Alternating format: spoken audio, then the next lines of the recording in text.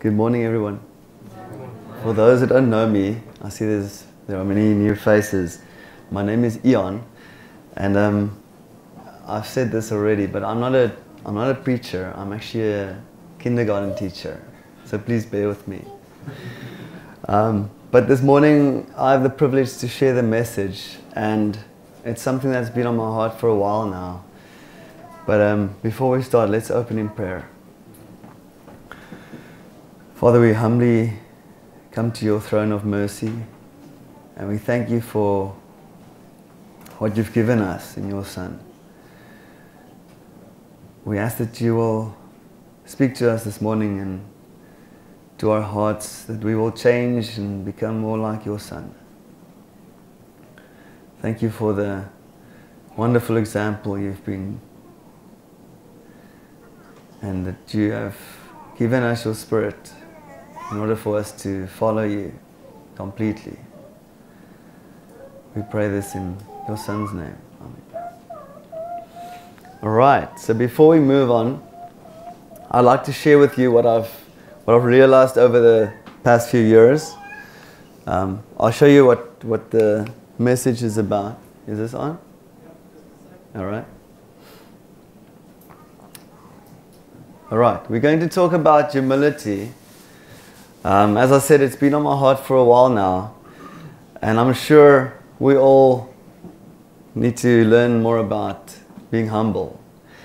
But before we start, I'd like to share with you what I've learned over the past few years, and that is that our faith is from Israel. Obviously, they spoke Hebrew, so we've got a few words and phrases that we've missed over the years. And the reason why I share this with you is because it's got meaning. The names have meaning, and that just brings a depth to our faith that we might not have if we didn't know that. So I want to share with you the Hebraic terms that might pop up in this sermon as I'm using the ISR translation, which is scripture research, or the scriptures. Alright, so the first one, as you can see, is Yahweh or Jehovah. I'm not sure how to exactly pronounce that, as all the vowels have been missing in the Hebraic language. So it comes down to, it's the name of God. And next up is Yeshua. We call him Jesus as well.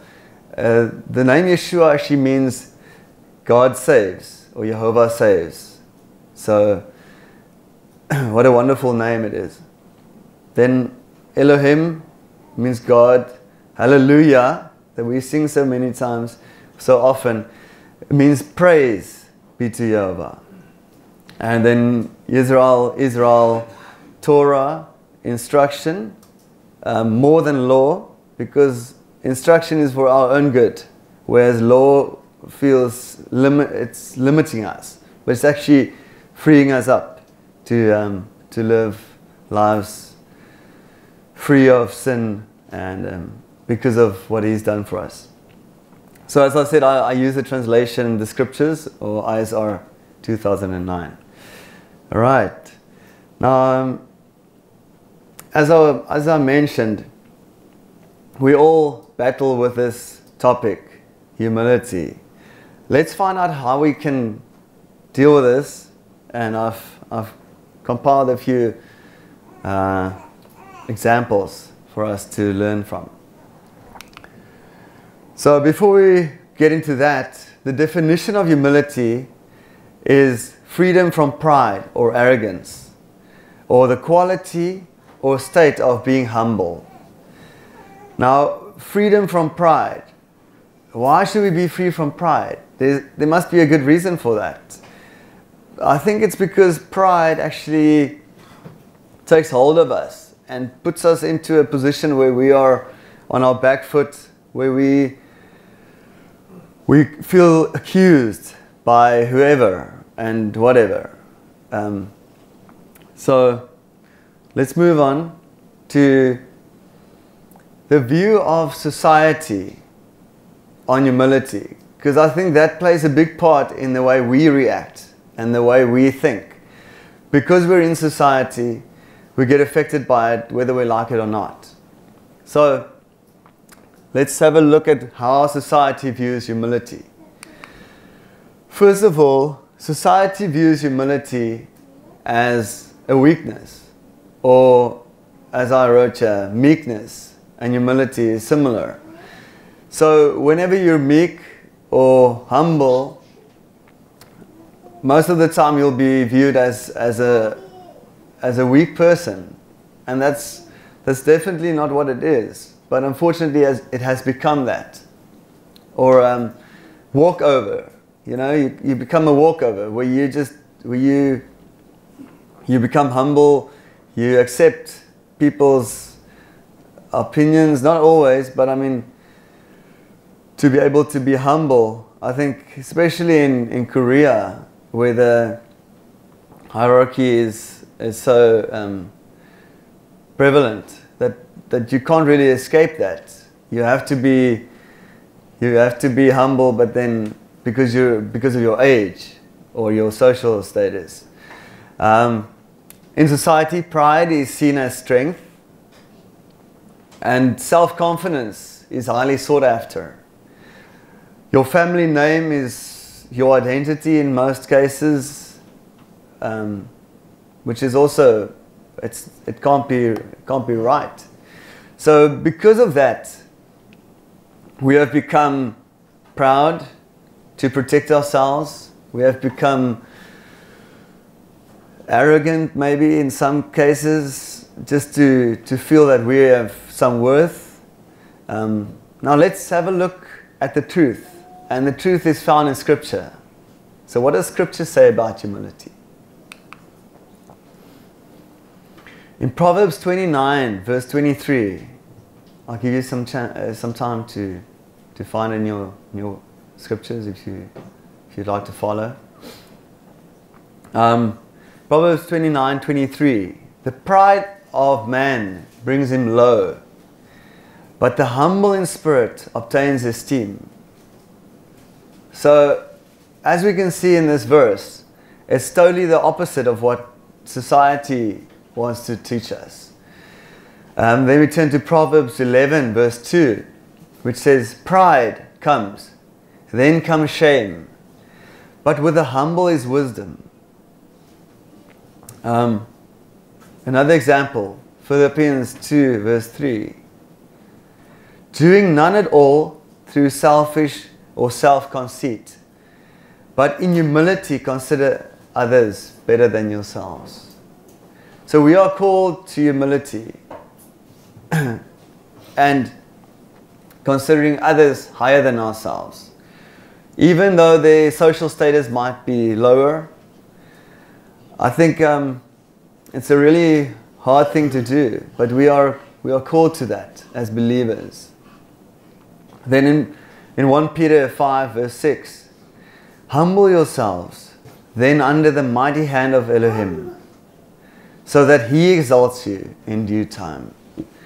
And it's wonderful to know that when we humble ourselves, as this verse says, He will exalt us. So we don't have to worry about being disadvantaged because we're humbled. There's a blessing awaiting us. As we can see, we don't know what His time is, when it will happen, but I think patience and humility is definitely necessary in the believer's life.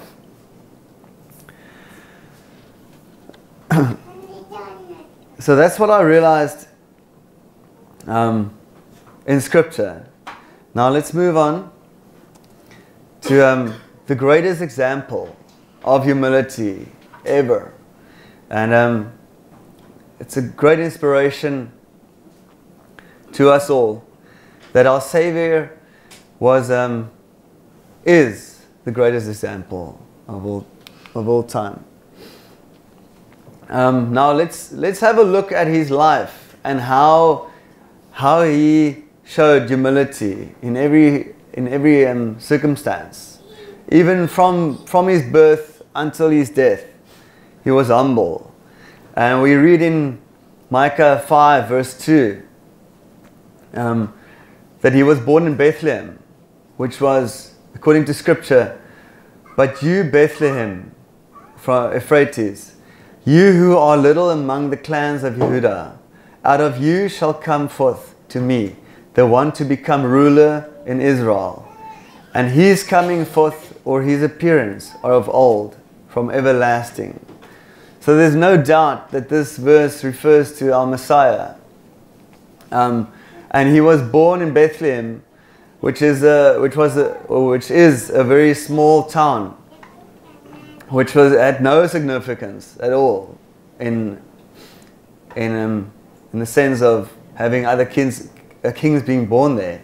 And from all places, our Father chose that specific town because of its size and humility among the other clans. And then as time went on, Yeshua started teaching in the synagogues, but he always referred back to his Father's word as he's teaching. And we read that in John 17 verse 16, where he says, Yeshua answered them and said, "My teaching is not mine, but his who sent me." And he said that many times in John, throughout the book, where he never took any credit for his teachings. And that just shows us how humble he was, even conveying the truth to others. He never felt any pride doing that, because he knew where he came from and he knew what his task on earth was.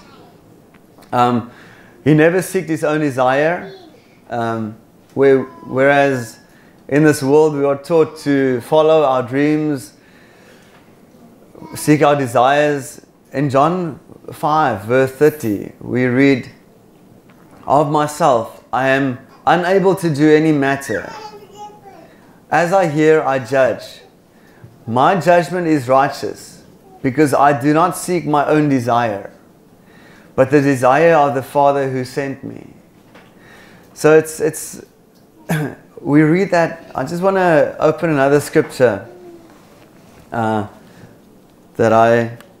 reminded me of this, where we as believers are also called not to seek our own desire and not to judge, but in 2 Timothy 2 verse 25 we read that,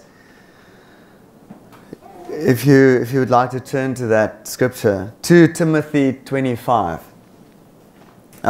where we are taught to, as servants, because we are all servants of the Master, as a servant of the Master, we should not quarrel, but we be gentle towards all, able to teach, patient when wronged, in meekness or humble, instructing those who are in opposition, those who are not with us, maybe in what we teach. We are called in meekness, instructing those who are in opposition, lest somehow Elohim gives them repentance unto a thorough knowledge of the truth. So in that we give them a chance to hear the truth, maybe somewhere else, but not forcing the truth on them, even if that's what we feel like doing at that stage. And that we see in our Savior's life as well. Now moving on to some more of this, we see that he was never prideful. Even when he was confronted with unclean people. In those days, people were seen unclean if they had leprosy, or there were many circumstances where people were unclean. And we read in Matthew 8 verse 2 that and see, a leper came and bowed before him, saying, Master, if you desire, you are able to make me clean.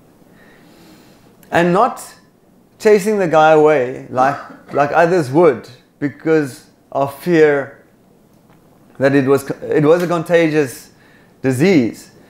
In verse 3 we read, and stretching out his hand, Yeshua touched him, saying, I desire it, be cleansed. And immediately the leprosy was cleansed. So he didn't just say a word. He could have, but he felt like in that circumstance or in that situation, he felt like touching this guy that never expected that. So it's just a wonderful example to us that even people that are not of our social standard, or maybe not of our skin color, we should be humble in all circumstances, like our Savior was, in showing that he didn't judge that guy for what he looked like or who he was, but he showed compassion. Let us do the same. Now, later in his life, before his death, we see that he washed his disciples' feet in John 13, verse 3 to 5. Let's read it. Verse 3, Yeshua, knowing that the Father had given all into his hands, and that he had come from Elohim and was going to Elohim, rose from supper and laid aside his garments. And having taken a towel, he girded himself. After that, he put water into a basin and began to wash the feet of the taught ones and to wipe them with a towel with which he was girded.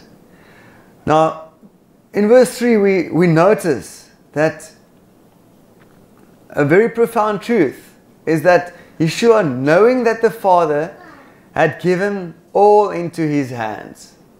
So knowing his identity, and because of his identity, he was able to do this humble deed towards his disciples, people under him, placed under him.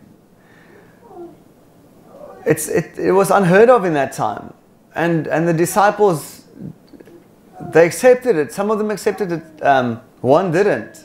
And it's amazing how knowing his identity and us knowing our identity in him, that is the actual reason why we are able to do this.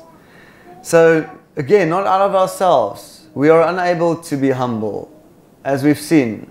We grow up in a society where it's frowned upon, whereas if we knew our identity, our true identity in him, in the Messiah, we would be able to follow his example and not be judged by others because of that. Not feel like we are missing out on life because we are humble. So let's learn from that. And let's move on to the third slide. Whereas instead of entering into Jerusalem before he was basically killed, kings usually entered a town or a city on a horse,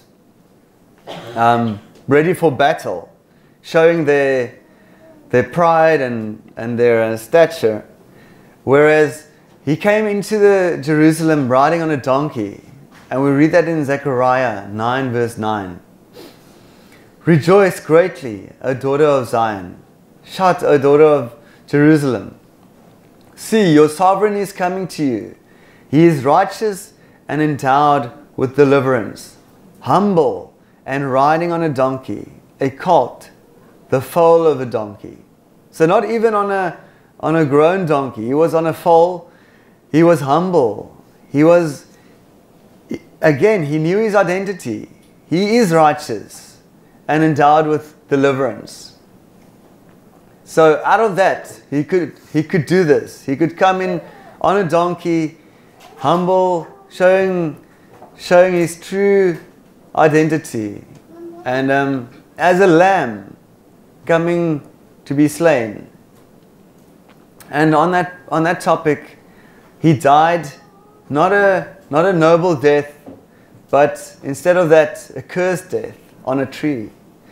We read that in 1 Peter 2, verse 24.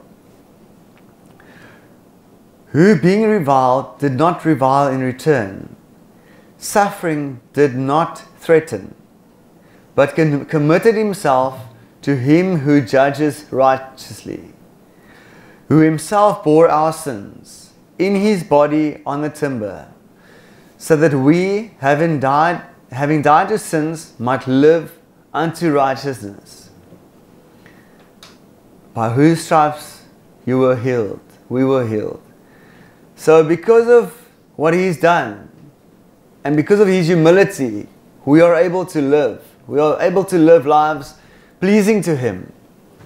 And lives not for ourselves, which is so hard, but he made it possible. He showed us in all of these examples that it's possible to be humble and yet to have an identity far greater than any identity we can gain on this earth through whatever occupation or social status. And even though he was fully man, fully God, it feels like it's above us because we are only man. And then I found some examples in Scripture of other men like us called to action, and I've selected two, and I'd like to share them with you. And that is the example of Moses and Paul. We read in Numbers 12, verse 13, and the man Moses was very humble, more than all men who were on the face of the earth. And I wondered why he was so humble. And then I read up about him and realized that he grew up as a prince in the palace of the Pharaoh of that time. So he didn't have any reason to be humble, even though it wasn't his own people. That's all he knew, because he was taken as a child out of the basket, and he grew up in the palace. He had everything to his disposal, but he knew that he had a purpose, and he knew that his purpose was far greater than just being royalty on earth, but that he had a mission, and his mission was to lead Jehovah's people out of slavery, as promised. So I reckon that the later in his life, after the burning bush episode, he met face to face with Jehovah, and nobody else had that privilege without dying. So he knew his identity without a doubt. He knew where he stood. He was humble because of that. And also we read about Paul in 1 Corinthians 15 verse 9, where we read, "For I am the least of the emissaries, who am not worthy to be called an emissary, because I persecuted the assembly of Elohim. But by the favor of Elohim, I am what I am. And his favor towards me was not in vain. But I labored much more than they all. Yet not I, but the favor of Elohim in me." It's a wonderful example of humility, where he realized that what he was doing was wrong. And he turned from that. He turned 180 degrees and started walking in faith. He started building up the assembly by teaching the truth. In those days, truth truth was what the Pharisees taught, because every Sabbath people went to the congregation, they heard what the Pharisees taught on the pulpits,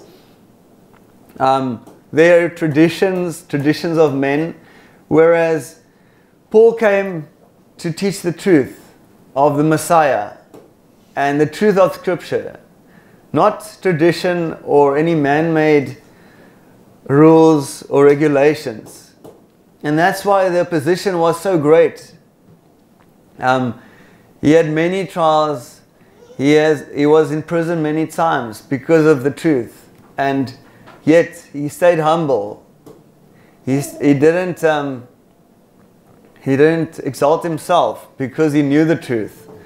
And that is a great example to us all, that even though we know the truth, we should be humble in explaining it and in meekness bring it across. And again, he knew his identity. He met Yeshua on the road to Damascus, where he was busy doing what he thought was right, but it wasn't right. So he got a second chance, and a meeting with the Most High, and where he turned and did so much for the kingdom.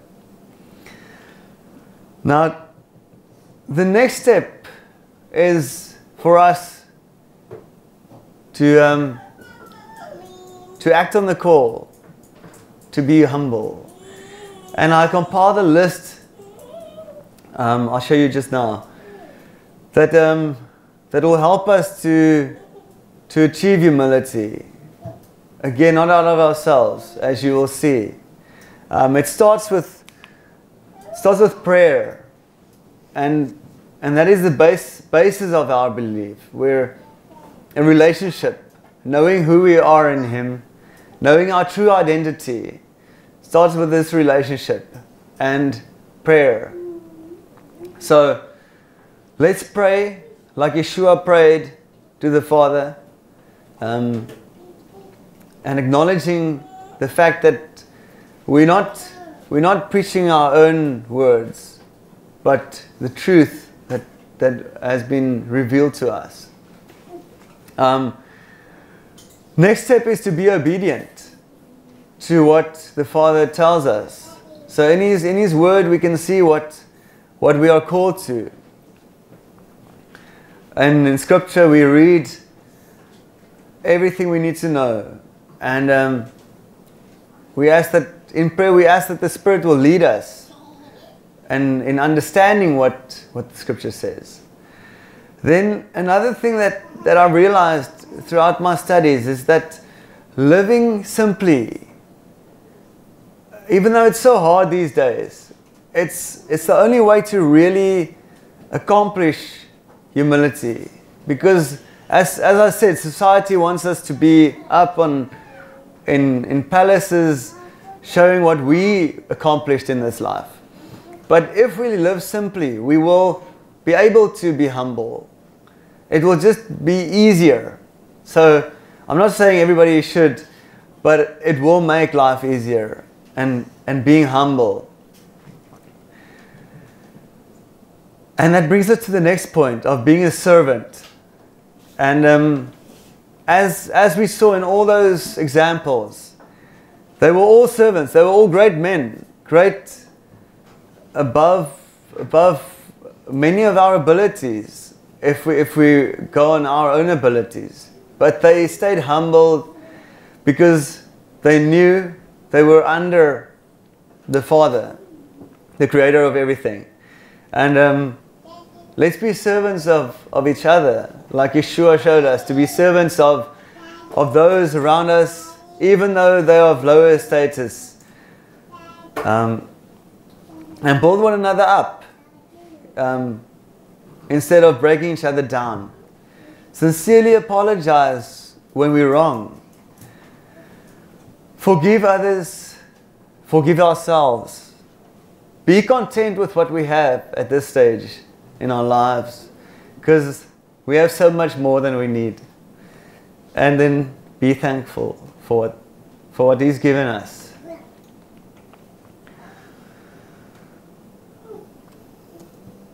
Thank you. Let's close in prayer. Father, we come humbly before your throne. We acknowledge you as creator of heaven and earth. And thank you that you keep us throughout these times on earth, times that's changing. May we hold fast to your example, be humble,